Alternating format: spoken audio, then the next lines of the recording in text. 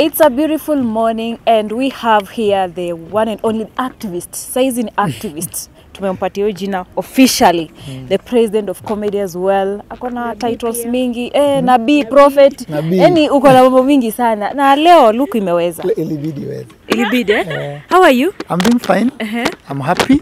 I'm joyful, I'm jumpy, nasikia poa sana. Kuanzia jana sijalala vile nimelala leo. Hata nimechelewa huku Citizen. Kikubwa kimekufurahisha ni kipi? Ni kile rais alifanya kwa kuwafire wale cabinet secretaries. Na ilikuwa kitu ya kwanza tulikuwa tunaomba. Hata ukisikia kwa ile speech yangu ya nabii, it was number 1. So ni kama alianza na hiyo. Na akimaliza speech akasema we are going to do more changes and more firing. So na ngoja kuona kifaya hawa watu wa Kenya Power. Simumia hapa sana tokens. Sana. Ken James, KBC, hizi maparastatal wote waende. So me, I'm very happy. I'm extremely happy. And President has stopped listening to his people and now he's listening to the people. And I get, he used to listen to his people, now he's listening to the people. And he's on the right track because the voice of the people is the voice of God. Umelewa? Na niliambia plug juzi, ndio aliniuliza na kiburi sana, wewe ni nani? Unaongelesha rais kama nani? Na sipo nini? Nikama plug if he fires. If he fires, ameanza kuingia, he might be creating the greatest legacy of any Kenyan president or African president. And what he needs to do is make sure now that he has the space. Rais amepewa opportunity ya kutoka mabeste yake. Unajua kutoka mabeste yako ni ngumu sana. Tudi mimi nikupea job, siwezi kukunyang'anya. Lakini watu wote wakasema utolewe, nitakwambia Tudi, sio mimi. So akona opportunity ya kumake history and kumake Kenya a trend worldwide. By number 1 appointing a Mama Mboga cabinet secretary and appointing a Boda Boda cabinet secretary. How is that possible? It's possible because out of 5 Boda Bodas, 3 are graduates. Hata hapa nje ukienda uangalie sahi. Just pick 5 randomly. Watatu ni graduates wa KU ama UN. And after those 3 when ni graduates, 1 akona first class honors. Let me ask Yes, ask. Maybe Eric, if an opportunity was presented to you, ukwe one of the CS maybe in the next cabinet. Unaweza kubali? Mimi hata sitaki kuwa CS. Mimi nataka kuambia President Ruto. Hapa kama mjadala wa leo na muomba ya kwamba aniite, aniulize, Eric, kwa nini umeshikwa for 2 years? Ni nini uliona? Ni nini ulitamani? What was in your heart and your brain and your spirit and your soul? Why did you stop comedy and start going to the street? So right now you're ready to meet him? Yes, I want to advise him. I want to tell him I'm happy with him. He's listening to the people. Remember, Sai pia hana an official advisor. Hana official advisor. Me, I'll tell the president why in 2022. Ending. So it's 2.5 years. I started going to the street and my message has never changed. It has been corruption, na corruption ni CSS. Hapo ndio naanza hapo.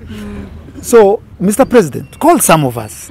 Call some of us. You are ready. Yes, and ask us, Eric, ni nini hiyo uliona? Sasa hivi unajua kusema awaite, probably watadhania now you're ready for dialogue. Not dialogue. Okay. We're ready to give the president spiritual advice. Shikosu najua kile kitu tumesema ime happen. Si ndio? Ilianza huko na Ezekiel Mutua.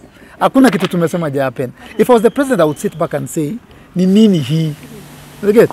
Yeah? But if the president wants to win, cabinet yake isikuwe na politicians. Ikuwe na Wakenya. Ikuwe na Wakenya. Ikuwe na young people. Yeah?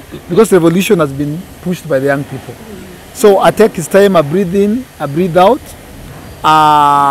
Aombe, I seek wisdom, I seek advice. Yeah? Before I appoint. Jutaka tusirudi sikie ni coalition government of parties tena. Toka tumerudi back to penye tulitoka. Sisi kuna kitu tuko nayo. Kuna kitu tumeona. Na tunaweza saidia rais. So that I can tell you. So Eric, at this point you are supporting President Ruto as we speak right now. You see, even in war, when you get, if ukipata gains, sasa tumepata gain, you retreat, you breathe, you re-strategize, you wait. So President Ruto ali move chess, tukasema noma. So Sasa namsupport but nimefurahi na yeye because he has listened to the people. President Ruto has always been listening to his people. I can tell. Anaambiwanga iko nini. Hao ni TikTokers. Yeah? Hao ni cloud chasers. Yeah? So umekuwa kwa street for like 2 years now as we speak. What is going to make you go back again to the street? Because mambo ni mengi.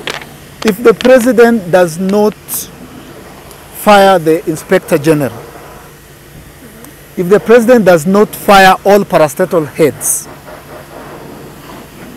we will go back to the street louder, stronger, bigger, noisier, messier, if it does not do that. Kenyans have also been concerned about this office, the office of the Prime Cabinet Secretary. Because wengine wanasema it's not in the constitution and things like that. What is your stand as a commander? Mr. President, I know Musalia Mudavadi campaigned with you. I know he supported you, and I feel you. In life, it's important to reward, to say thank you. For truly nikikuja nikusupport. Si nilikuja nini yako? Hiyo ukicelebrate 100. So uliniambia thanks. Mr. President, I understand that Mudavadi supported you. But you have an opportunity given to you by Kenyans to do the right thing. Mr. President, do not include any person that people expect or know in your government. So you think the position should also be... It is not constitutional. It is the easiest to abolish. You're from a morning show, and you think kuna positions pia that should be reduced. Yes. Labda unaweza ongea. Women reps. Yeah. We had a clause, Shiko, you're a woman, in the Finance Bill 2024 that was going to tax women's pads. And it was discovered and brought on the limelight by men, young men. We had a clause that was going to tax pads. And it is young people, Gen Zs, who are men, who are fighting and discovered the pads in the Finance Bill. While we have 47 women reps, what are they repsing? If not women. They could not come together in a forum of 47 and a manner and raise their voice and refuse kusikue na pads. Kazi ya women rep ni nini? That's number one. Mr. President, toa. Women. Yeah. Katakan referendum. Number two, we need to reduce the number of governors to 24. Shiko. From 47 to 24 counties. That's almost half. Almost half. The state of Texas in the US, it's led by a governor. Effectively, do you know Texas is twice the size of Kenya? Kenya inaingia kwa Texas mara mbili, inaliona governor effectively.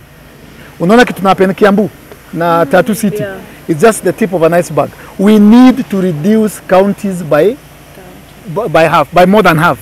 24. Tukireduce counties inamaanisha tuko na 24 governors, tuko na 24 senators. Inatoa burden ya tax kwa wananchi. And probably, do you think it's possible, or rather, do you think it will be effective, like as soon, because hey, Gen Z wanataka vitu zifanyike haraka. Yeah, will probably take quite right now today, hotspots. Mzee tunamalizia. Right now, Shiko, you can see I'm very upbeat. Nimefurahi sana. Yeah. Right now, as Eric Omondi, for the first time, I'm not demanding from Ruto. I'm not demanding. For the first time, I am suggesting. I am proposing. I am requesting. Sasa toni yangu imechange. Naomba. Mr. President, it will take time. But before you leave office, Mr. President, remember you are the last of your generation. You could be greater than Kibaki. You will be greater than Uhuru, than Moi, even, okay, the founding fathers Tamguza. But you will go down as the greatest president in Africa. If you appoint a Mamamboga to the cabinet secretary, a Boda to cabinet secretary, if you make sure before the end of your term, you take us to a referendum. I can take us to a referendum. I thought about it. I can start it now. It is constitutional. Yeah. But if the president can take us to a referendum to reduce the number of governors and counties, atawacha legacy yenye itakuwa celebrated internationally. Because pesa mingi, we thought we devolved services, we devolved corruption. Counties are more corrupt than the national government. Nashiko, mimi sina mbio juu, tunaenda step by step. Executive, we are done. Not completely, but we are done. County, we are coming. Parliament, nimewambia, mimi wenye rais alisign IBC, nilisema yes. Sasa naombanga tu nasema, nangoja tu hivi nasema tu IBC ngie. Are you suggesting a dissolved peer parliament? Hiyo tuachie. 2027? Hawatafika. Wale walivote yes. Hawatafika Shiko. Niseme ingine, hawatafika. We are going to recall all of them. Hawatafika 27 ya nini? Hata wezi enda funeral saizi. Hata wajaenda ushago, wamejifunga, hata wendi church. Hata wezi kuja hapa. Shiko, fiki 2027. Plan ni simple. You Ruta tuachie. Amesign IBC, a constitute IBC, tuachie. Tuko na energy. Unajua Gen Z na millennials, tuko na time, hatuna employment. We are going to recall every MP that voted yes. Wale ambao wali apologize. Kwanza hao ndo tunaanza nao. Kwanza don't apologize. Tuanza na wewe. Shut nisikas. Usiapolo atutaki. Kama kuna mtu watoko dialogue na ulisikia vitu walikuwa nasema hiyo time. Kwanza kuna mmoja alikuja akasema, iliniuma. Wawili ni mabeste wangu, sio sitataja jina zao. Mmoja alikuja akasema kwa TV akasema, Mr. Speaker sir, I went to Kenyatta University and I am an editor. Mr. Speaker sir, I am a graphic designer. Those things that you're seeing, Mr. Speaker, are doctored photos and videos. Yes. Mwingine na best yangu akasema ile siku the first time Gen Z walienda taa walikuwa wengi, mlikuwa ka 10,000. Ati ali drive from State House ndio wakaenda kupitisha. Akasema akienda nini? Akasema kwa parliament. I'm just from State House. I drove through Kenyatta Avenue. I didn't see any demonstrations. Akaulizwa, you didn't see anyone? No, I saw some TikTokers. I saw some young people dancing and with phones and iPhones, but I didn't see any demonstrations. Kuna pia yule wa KFC iPhone. Kuna ule mama alisema bado mtanivotia na nimevotia yes na nitalekuja na pesa na nini, si ndio? They are going home. President Ruto, hiyo sikusumbue, we deal na nini na parastatals. Deal na tuachie legislature. Hata sishughulike nayo. Rais tulia. Wewe hakikisha kuna IBC. Fiki wanafika kufanya nini? Kama kwa hawezi enda, hata we are doing them a favor. The people shouted loudly no. Yeah. And you went against them as their representative. You no longer represent us. You are thieves. You are conmen. And if actually we won't stop there. Tukisha watoa wanyamaze. Wakiongea committee. Maybe Mr. President, there is some conversations around the scopes of Gen Zs are pushing the button a bit too far, especially after hashtag Ruto must go, ilianza ku make way online. Where maybe do you think that Gen Zs, first of all, do you think that the Gen Zs and the youth that are going on the streets are pushing the button a bit too far? Alafu pia, now that the cabinet was dissolved, alafu kuna watu wanataka now, because it is a decision that was triggered by what was happening on the streets by the voice of people. So people are asking, they want now to participate in now the reconstitution of the government. Yes. Yeah. How do you think that will go and what's your opinion on that? So that is where Ruto will win or lose. What he does next. What he's done now, he's on the right path now. Yeah? What he does next will determine whether he stays on the right path and we go back to the street. Let me help you understand Gen Zs. And I think I have the moral authority to speak on this issue. Because I think, saa zingine pia, because nimelala kwa flaws mingi za cells mingi, na nimeangushwa hata sasa niko na uchungu hapa kutoka kwa farasi. I think I have the right to say what I'm about to say. I think I understand what the demonstrations are about because I started them 2 years ago. I think I have the scope of what we want and how we want it because I started it 2 years ago. Actually, to be precise, 2.5 years ago. Nilianza Lele Play 75. The Gen Zs, if I may quote one pastor, is a hammer that God is using to change things in Kenya. The Gen Zs have done their part. Yeah. Wamekuja waka change systems, waka shake foundations.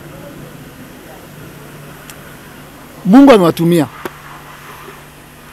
But me where I'm standing at right now, today, after kitu Ruto alifanya jana, I want to stand back and observe for a day or two. What will the president do next? Then from there, I can tell people, ndio tunaipata. That's what we stipulate hapa. Yeah. Fire so and so, fire the IG of police, reduce governors, appoint Mama Mboga.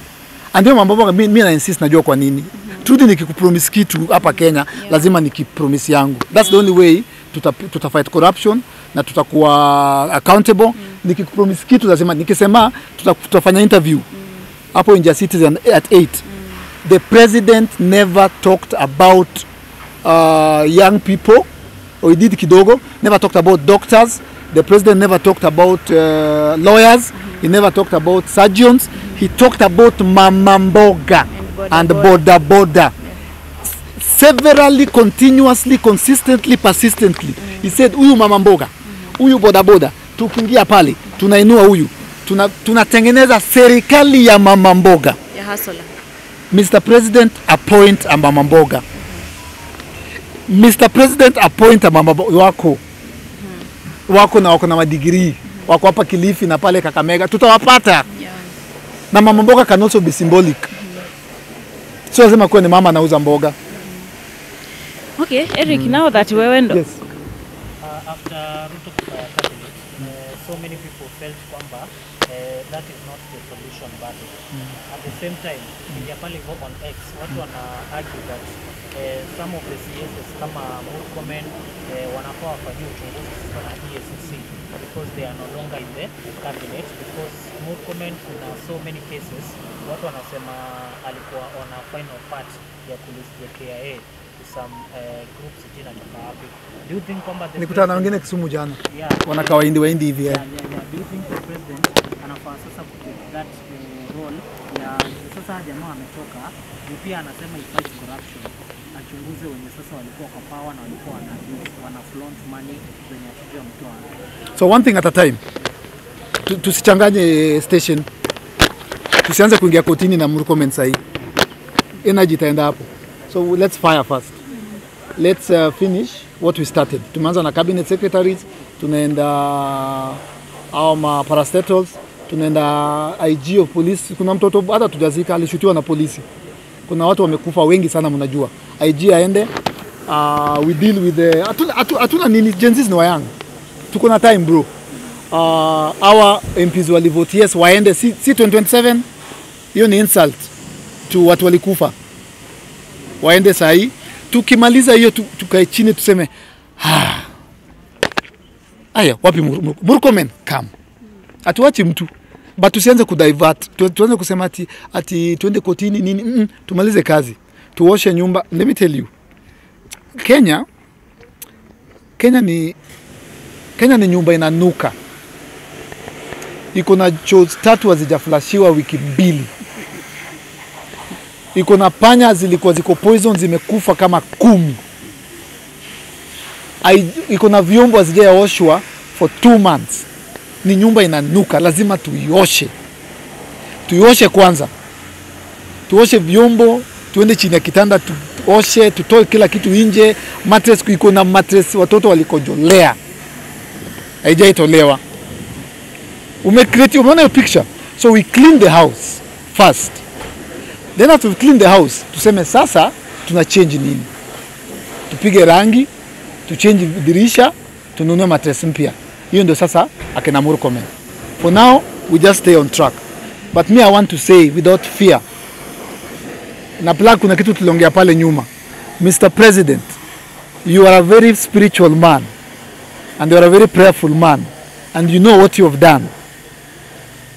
You have listened to the people and the voice of the people is the voice of God. Mr. President, you are on the right track. Do not leave the track. For the very first time, after 2.5 years, Eric Omondi is uttering these words. You are on the right track. You have done well to throw everyone under the bus. God will judge you rightfully. Ulikuwa mahali lazima uwatupe under the bus. Mr. President, it is okay for you to save yourself. Because me, I have a feeling. Ruto akisema pengine, siko sure, akisema huyu mama mboga, huyu boda boda. We don't know, maybe he meant it.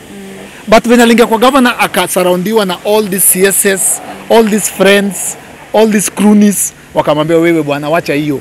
Mama mboga gani? Hii serikali ni yetu. Si wanasemanga kwa Barambe? Wanasemanga hii serikali ni yetu. So maybe Ruto is not the problem. Nasema maybe. I'm yet to see. Maybe now Ruto atarudi kwa ile promise alisema. Juu saizi uli notice jana Ruto after amalize pressa akiwa kubaki uli notice ako peke yake. It was a very weird scene. Yeah. He was alone. Hakuna Waiguru, hakuna mtu, alijifungulia mpaka mlango. That is where the president is and it's the best place to be. So jana alilala peke yake, akaangalia ceiling boards. Akafikiria, where did the rain start beating us? What did they promise Kenyans? What is going on with my country? So ana reflect. So maybe Ruto meant the promises he made until he got into office. Yeah? So, Mr. President, on the right track, make sure lift wa Kenya, make sure you have a lean. How many cabinet secretaries were there? Jana, when you're 20, reduce cabinet to 14. Kuna zingine kama nini? Hii ababu iko sawa, ali mix ni youth. Arts. Sasa ukiona youth, najua ni kazi mob. But si tunalipwa tufanye kazi. Kuna youth, sports, gender. Hapo sasa, hapo gender ndio noma. But wangeweka gender na arts and culture iko kwa gender. Waeke kwa youth. Juu youth ndio arts. Kuna time nilikuwa natafuta sponsorship, nikaenda kwa ofisi ya youth. Alafu venye alifungua proposal, akaniambia hii ni arts. Juu ilikuwa event. So, unaget na ICT, maybe tusiende sana. But I'm sure we can have 14 cabinet secretaries. Livestock and mining. Livestock, mining, agriculture, pap. Nipatie ingine. We can get to 14, bro. Unaget? Eric, let me ask. Kuna those comments that Farah Maalim made. And yesterday he was summoned by the NCIC. Akasema he couldn't make it because of unavoidable circumstances. We also have another legislator who made the same comments in 2023. It almost feels like they're being a bit lenient to people who are now doing hate speech. What are your comments on that? Farah Maalim, wewe ni Farah. Wewe ni Farah, una akili. Wewe unanikasirisha, ni mpumbavu. He's stupid. He's an idiot. How can you go to a microphone like this? You are not even a parent. You are not a human being. You are a demon. Hizo vitu vya Rwanda. You are very stupid, Mr. Farah. Wacha nikutukane because you deserve it. You are idiotic. You are nonsensical. You are a murderer. You do not deserve to be a leader.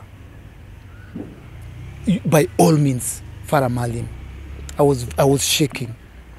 I don't understand how you are still in office in 2024. How my MPs mutuachie. President Ruto utuachie wa wakena Farah. You need to resign. It was going to be very bad for him. He said that if he was president, he would have killed. Hata angesema 1, ningejam. He didn't say 2. He didn't say 10.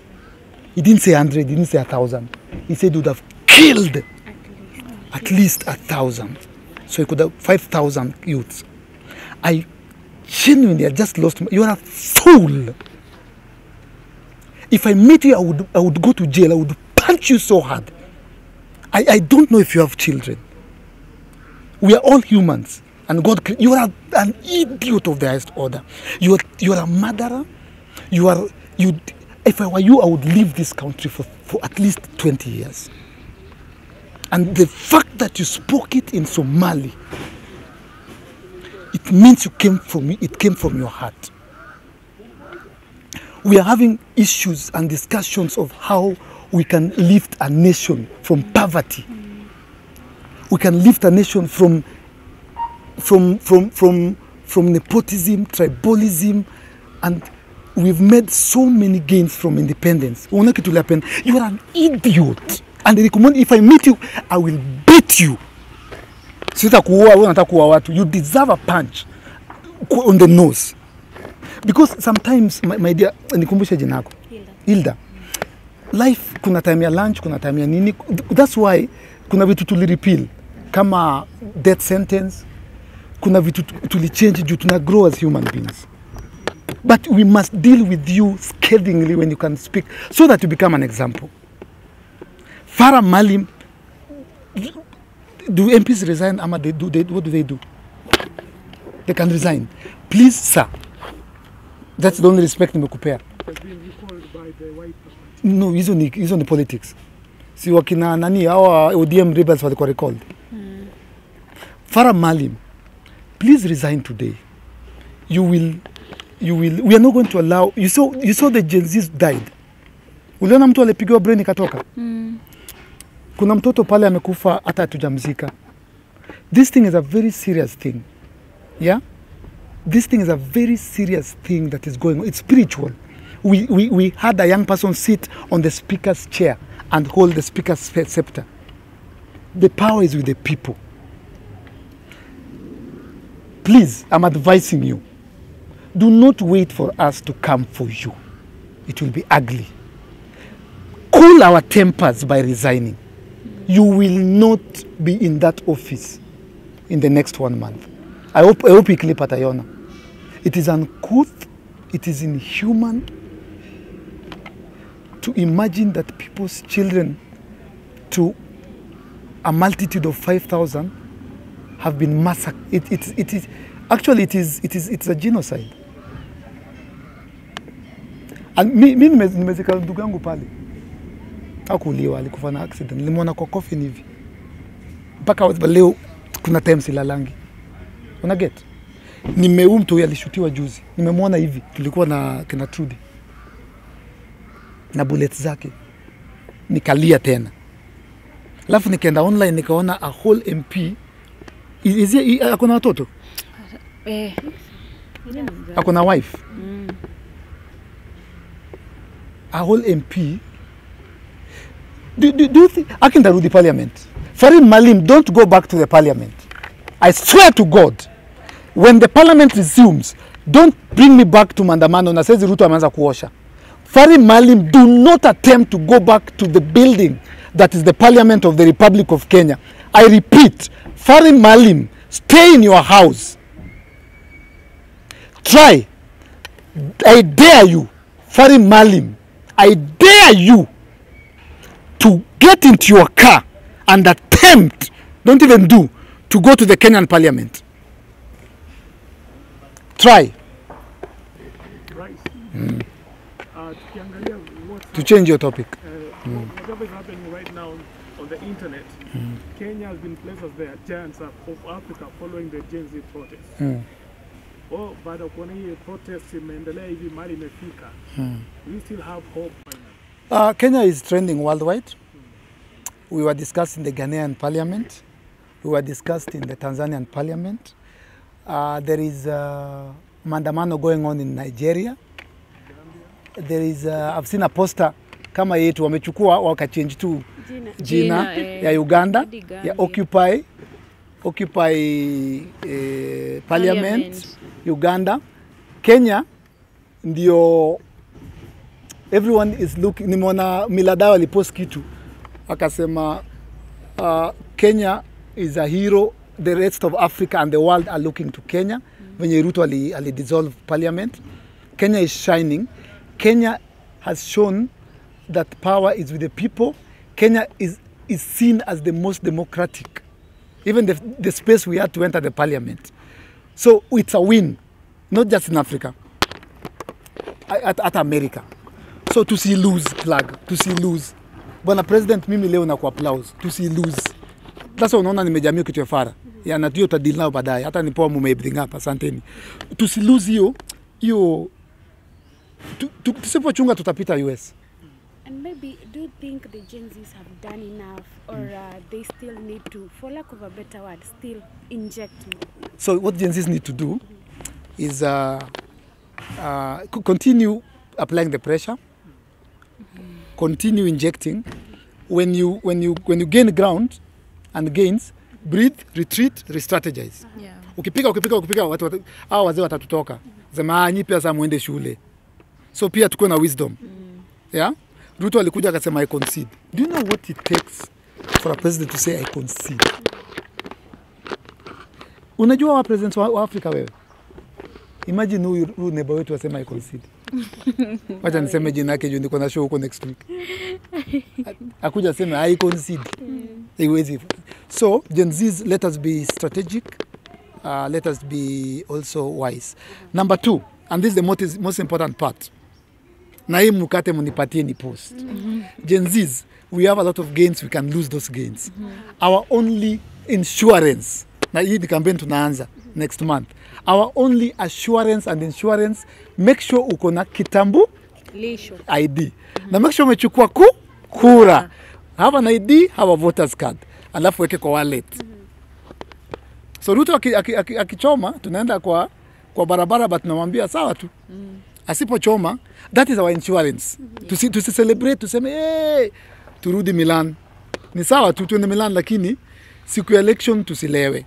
Hizo campaigns tutazifanya. We are about to start talking to young people.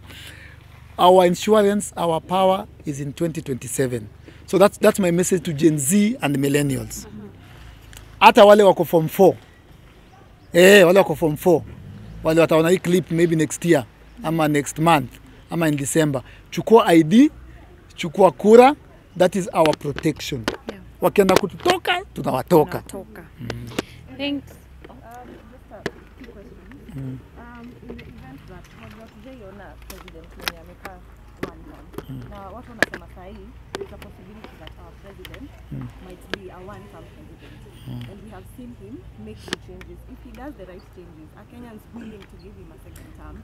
And the other question is, hypothetically speaking, ukapewa chance ya kukuwa one of the CSs, which ministry would you feel, this I would lead well? I have been Churchill aliniokota lini 28 aliniokota huko Daystar at River.